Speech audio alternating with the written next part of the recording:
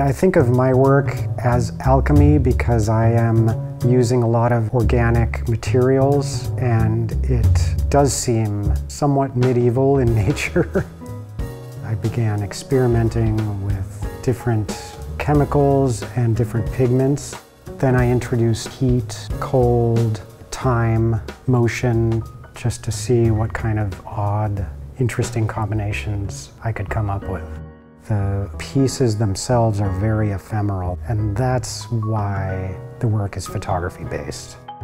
Sometimes I can control the process and get exactly what I want, but that hit and miss makes it all the more magical to me when I do finally find something that clicks.